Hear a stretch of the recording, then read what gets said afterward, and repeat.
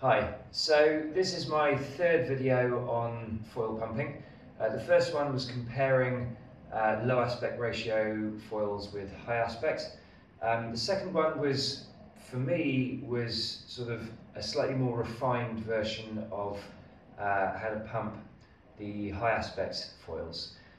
This time, I'm sort of taking it to what I consider to be my next level. I'm sure this isn't everybody's next level, you may be way beyond it already, but from my progression point of view, I've been doing a lot of wing foiling, some sup foiling, but a lot of flat water pumping and wake foiling.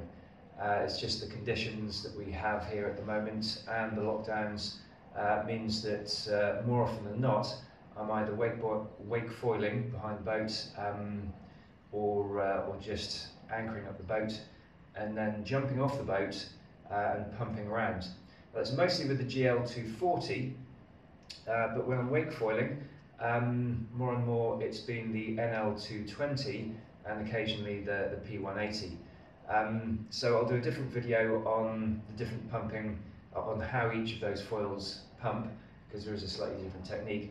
But in this video, what I'm focusing on are just the different techniques of foil pumping that you can use and when they're needed. The more that I did flat water pumping, just to practice for being able to connect waves, or for with the wind wing, just being able to pump through to the next bit of swell if needed. The more I did this, the more I realised that you can change either your foot position or your body position or your centre of mass position, and it really makes a big difference. Also talking to other people, like James Casey, made me aware of a much more refined or efficient way of pumping. So the three techniques, if you like, that I'm going to focus on are what I call the maintenance pump, which is really for maximum efficiency, so you can maintain the glide as long as possible.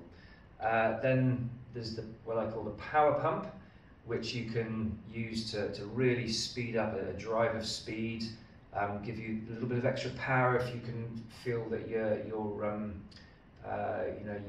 fading and need to get going again. And thirdly, what I call is a height pump, so to give you just a really quick way of gaining height on the mast.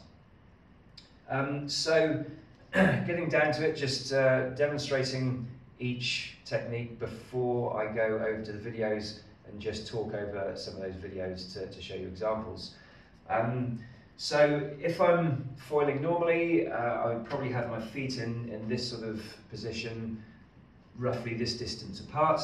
But if I'm doing a maintenance pump, I'll bring my front foot back to close the distance between my feet, so a narrow or closer stance.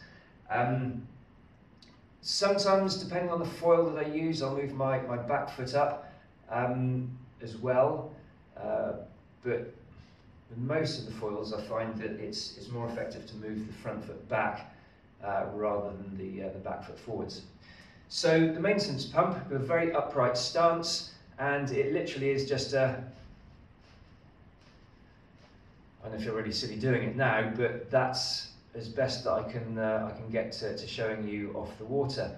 And it's a momentary sort of unweighting, so you're trying to sort of unweight by bringing your feet up and then immediately pushing down. So unweight, push down to straighten your body, and it's really quick, like that sort of thing. Okay, so the maintenance pump is going for maximum efficiency, so that you're expending as little energy as possible. And what we're trying to do is keep the board really parallel with the water, so you're not angling the nose of the board down at all, because that's going to lose height on the mast, and then you've got to expend energy to get back up again to the same height. That's more for the power pump. So we're just trying to pump it, keeping the board as parallel as possible, which is why we bring the front foot back, so you can push pretty much equal pressure on both feet at the same time. And gets, you're not going to wear out your back foot with this pump at all, sorry, your back leg, because you're trying to use the same amount of force with both legs, and by bringing your front foot back, you're not going to angle the board down. Okay, so going over to the power pump, move my front foot forwards or back into the normal sort of position, and this is much more of a whole body, the normal sort of pump, and it's that you're trying to get a little bit of movement down and then up. You're not porpoising like the low aspect pump, but to get that speed, you've got to angle it down, angle the front of the board, the nose of the board down just a little bit, and then you're pushing down with your back foot for the majority of the drive, going back up height-wise. So you're just driving the board down and then up for the majority of the pump. So it's very much compressing the body as well. So you're bringing your knees up, bending your legs, bringing your knees up as you pivot your hips to bring your torso down. And obviously I'm standing on solid ground, but on the water I would be bringing my knees up to meet my body as the body comes down. And from there it's pushing down slightly on the front foot and then driving through the back foot. So as you go down, compressing and then pushing back up, so you can get your arms involved as well. That really helps. But there's nothing strange and unusual about this one. It's the one that I pretty much did from the word go for flat water pumping. It's just to try to concentrate on getting that speed going by pointing the nose down and then immediately transferring the weight and the push to generate the drive from the back foot. So it's front foot and then back foot, front foot and then back foot. So it's much more compressing your body. You can keep your body much lower and your centre of mass further forward for this one. For bursts of speed to speed up, and acceleration, I would really bring my centre of mass further forwards for the first bit, but you mustn't forget to then transfer all of the drive to your rear leg.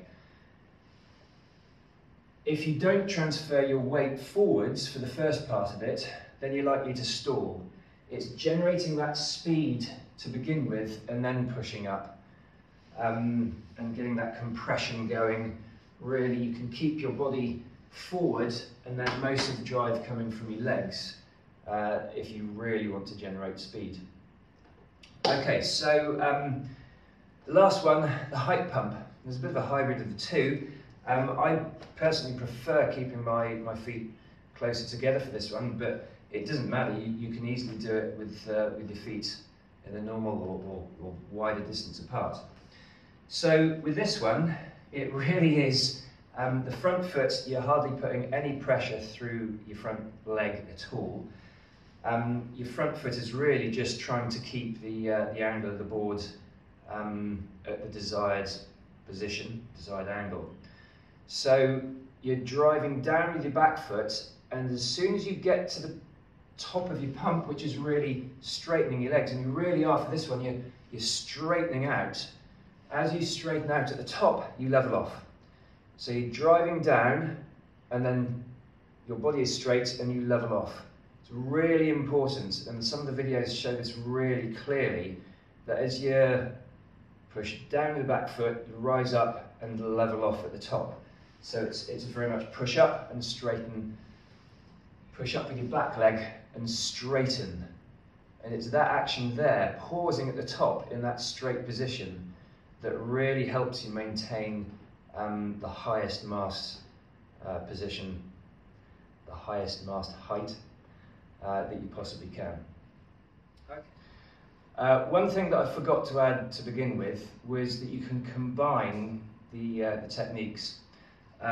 So the maintenance pump, you can adapt it to generate a little bit of speed.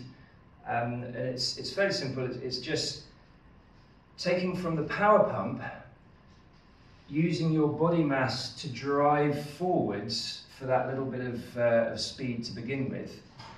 And as I said, bending your hips so that your torso is forward, keeping your body position down.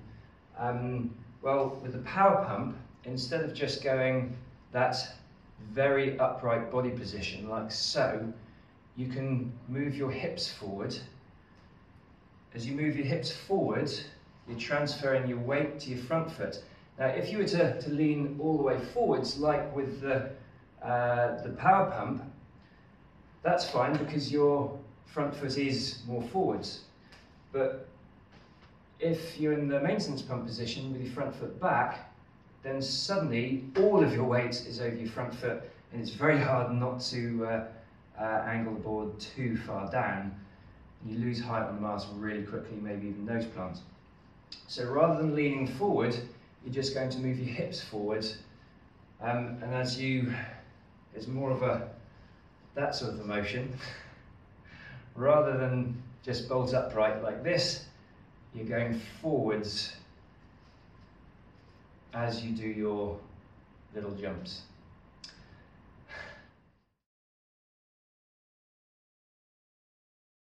So the first clip that I'm showing, it really is just a few basic examples of what I've got in mind to take you guys through.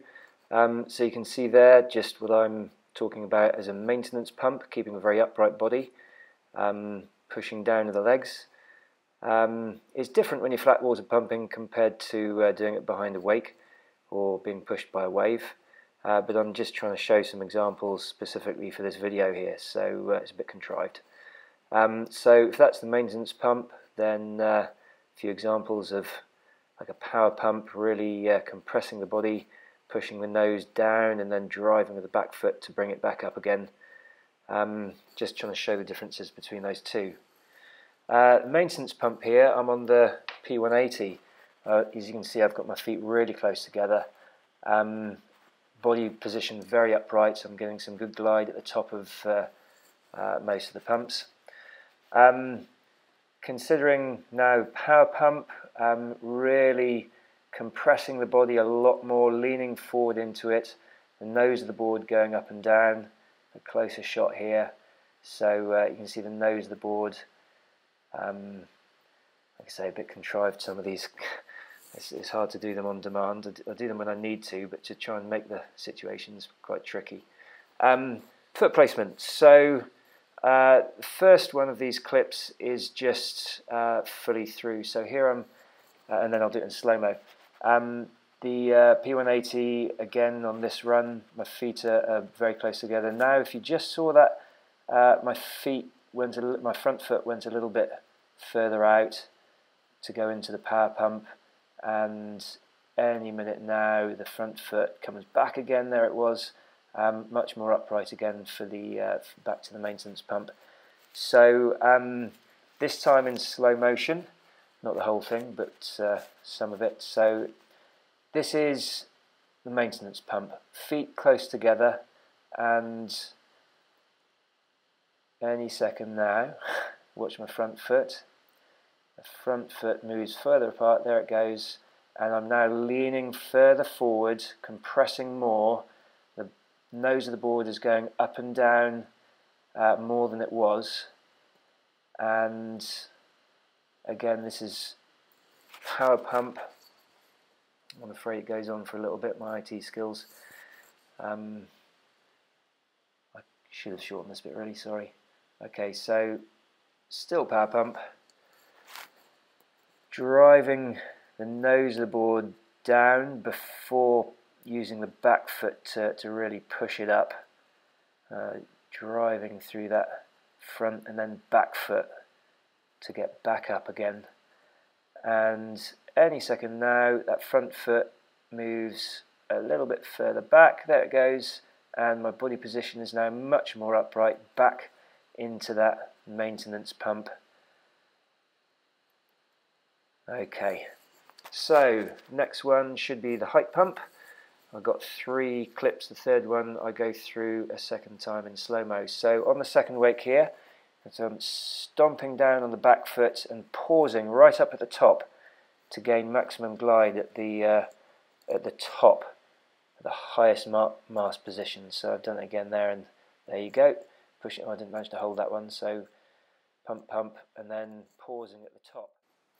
In this clip I'm carving around, and after a while I lose height on the mast, and I need to do a few pumps and then really push down hard on the back foot to gain mast height. And this one really quick, there you go, blink and you miss it, so it's in slow-mo again. Really pushing down on the back foot to raise the board up, and then pausing at the top there just to maintain that mast height. Okay, on to the NLs. So, pumping the NLs, how is it different to pumping the other GoFoils? For me, this is the least experience I've got in pumping. I'd say the GLs by far and away, I've pumped them the most. The P180 I've spent a good amount of time on. The NLs I'm just beginning to get used to, and to begin with I was very, very inefficient with them. I'm beginning to feel like I'm beginning to dial them in. But when I look at YouTube videos of people like Mike Pedigo, who have been using the NL160, that's this one here, the NL160, he pumps it as easily as you know, other people would pump the P180 perhaps, or certainly the GLs. He gets really good glide. His technique is obviously spot on. He's a big guy. I think he's taller than me. So if somebody like him can pump the NL160 as well as he does, I'm thinking that my technique has got a lot to do with it, and I'm not there yet by a long way. But at the moment, what I'm thinking is how the technique for the NL, pumping the NL, is different to the GLs and the P180. The GLs, it's got a classic pump technique with the foot stance. You can have nice and wide for a power pump. You can bring your feet closer together for a maintenance pump. Very easy to generate height by pushing down on the back foot and levelling off at the top. The P180 is even better because it just has such a direct feel. Instead of going down and up with each pump, the P180 just sort of, it's almost like the water is solid underneath it. And all of that all of that energy you're putting in through each pump just gets transferred to forward motion, and as a result it's much more efficient to pump, especially higher on the mast. With the NLs, yes, it's important to keep it high on the mast. Not as important as the other two. I think as long as you maintain the height on the mast, you can keep going. But more important than height is keeping the speed going. And whereas with the GLs and the P, you can do this up and down movement through the water. With the NLs, really, it's almost like you're trying to keep the angle of attack high at the front, so it's always pointing upwards. So you're not actually doing that, but that's, to me, that's what I'm trying to do at the moment. It's all about foot position and centre of mass while you're pumping. So, like I say, if you've got a wide foot placement, with the NLs, because I think at the moment anyway, they're much more back foot orientated. If you've got a wide stance, then you're going to really wear out your back leg. Your muscles are going to tire much quicker if you've got a wide stance. And also it's much easier to angle the front of the board down if you've got a wider stance. But bringing your front foot back, definitely not moving your back foot forward. Bringing your front foot back so that I've got the narrowest foot stance with the NLs when I'm pumping the NLs than any other foil. And when you've got this sort of maintenance pump going on, or you're really getting into it, you're able to put very equal amounts of force through both legs, so you're not wearing out your back leg quicker than the front leg. And more than that, if you're sort of keeping more upright, then you're able, your centre of mass is slightly further back, so you're able to put more force through your back leg without wearing it out because your front foot is further back. So in doing so, you're sort of constantly trying to keep it up, and that will keep the speed up. If you let it go down height-wise, then you'll either reach the point where the board touches the water and you stop, or you try to increase the height again, and that'll slow you down considerably.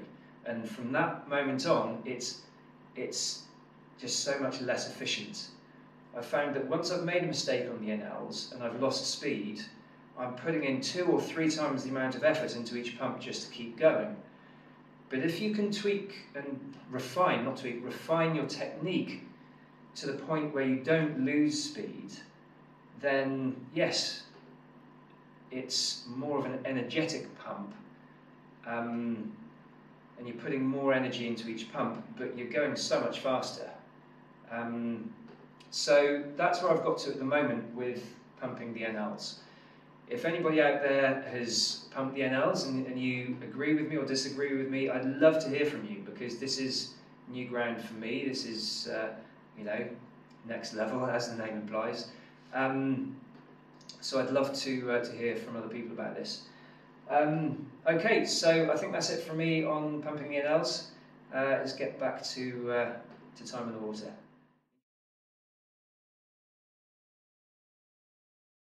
Okay, pumping the NL220 here.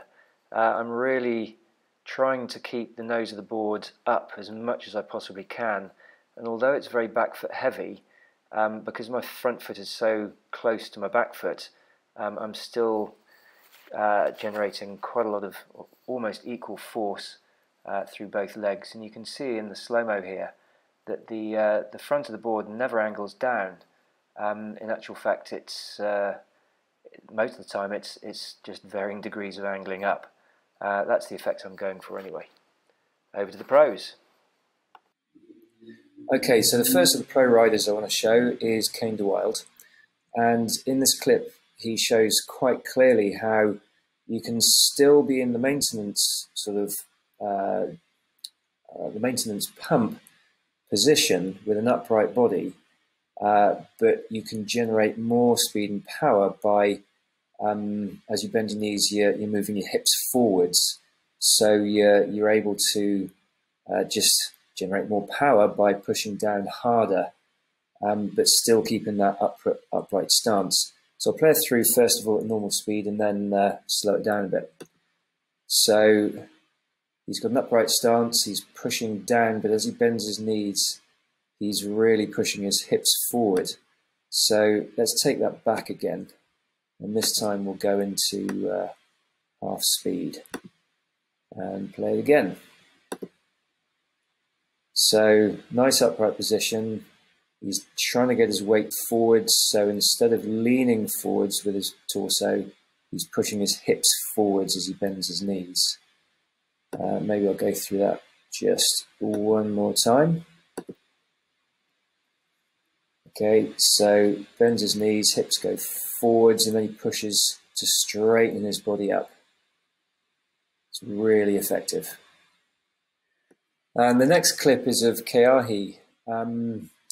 And he's on one of the original Neil Pride foils, which has a completely different style to the GoFoils. So in this clip, he's going to demonstrate really clearly about foot placement changing. Now, obviously, for the Neil Pride foils, he's moving his back foot, whereas I've been talking about moving the front foot. So don't be alarmed. It's not that I've been wrong with the GoFoils. I'm positive that it's mostly about moving the front foot back to get the closest foot position. But Neil Pride seems to be very different. So let's just have a look at this. There's quite a bit to show you on it. Such a beautiful location and an amazing style. So here you've just seen him shift his foot stance really close together. He's cruising. This isn't really showing much about pumping, but it's showing you the foot change. So obviously a wider stance gives you much more control for turning, but it's the same for power. It gives you more control for power, for carving, and then yeah, he's got his feet closer together. You can see how easily this guy moves his feet around on the board. It's totally balanced now. You know, he's just cruising around. Cameraman doing us a little bit of a favour there. So yeah, that's Keahi just showing a few little pumps there in the closest narrow foot position. Anyway, that's enough of that. Beginning to get jealous. This clip, or the next 3 clips actually, are of Mike Pedigo. This is really relevant for us because he is using the NL160. So in this clip, he's going to show a nice upright stance for the maintenance pump to begin with, and then as he banks around to the left and gets towards the left-hand side of the screen, he's going to sort of change that to the power pump, and he's going to pivot forwards at his hips and really start to accelerate as the board goes up and down more, or down and then up, I should say, to generate speed for that power pump. So to begin with, he's got a lovely upright stance. He's got a maintenance pump going on there nicely, and then he's leaning forwards and really accelerating along. So let's just have another quick look at that in slow-mo. Why not? Okay, so maintenance pump.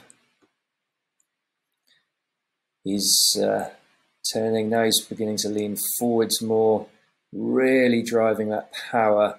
As you saw, I hope the nose of the board was really sort of going down before back foot pressure, pushing it back up again. Just enough to be able to generate that speed. Okay, so the second clip with Mike Pedigo. It's going to show him pumping out to a wave, and then as he goes over the next wave, he pushes down for a pump and really straightens his body. That's getting maximum height and glides just as he goes over the wave. It's a lovely example of what a lot of people are calling pause pumping. So as you push down and straighten your body on a height pump, then you pause at the top and you can just keep that glide going. It's a really, really effective technique. So let's just have a look at it first of all at normal speed. So here he goes, pumping towards and straightening his body right at the top of that pump. And here he's leaning forward, getting his weight involved over the front leg a little bit more to make sure he generates enough speed and power to make sure he can connect to that wave. So let's bring that back just one more time. We'll have a look at it this time at half speed. Okay, so he's putting a reasonable amount of effort into it, really straightening his body as he pushes down with each pump. And there we go, straightening his body, keeping that glide going as long as he can. And now he's leaning over the front leg a little bit more to generate speed as he carves around to connect onto the wave. Beautiful. Include in this video. So in this one, we're going to see Mike doing some power pumping, and again a couple of glides where he does a height pump, glides over the top of a wave, and then carries on power pumping before turning into another wave. So let's check this out first of all at normal speed. So you can see from there he's really putting a bit of effort in there to keep his speed going, and a nice height pump, pausing to get over the wave, and then more power pumping, really leaning into it to turn onto the wave. And I'm going to play it out here because he's just such a cool foiler. He really is. Just having a wicked time there. Gotta love it, even going for a barrel there. So let's just bring that back one last time. slow it down so we can see what's going on. Of course, you can slow it down anytime you like if you want to yourself. Right, so there, power pump, really compressing and then uncompressing each time, really keeping as much speed as he possibly can. And as he approaches the wave, stomp down on the back foot, straightens his body for the glide, keeps that straight position as he glides, and then back into the power pump as he's carving around. Just beautiful to watch. Okay, so there's a lot to take in there. This is all based on my opinion, my thoughts, my experiences, and I'm willing to be proven wrong. If anybody thinks I'm talking out my arse, then let me know. If you've got anything to add, please let me know. I'd love to hear. Really, this is the type of thing where everyone's got their own style, especially with different gear, different foils, different setups. It's all going to be slightly different. So this is by no means gospel. Thanks for listening. Thanks for putting up with me. Hope it's been useful, and I'd love to hear from you if you want. Cheers for now. Bye.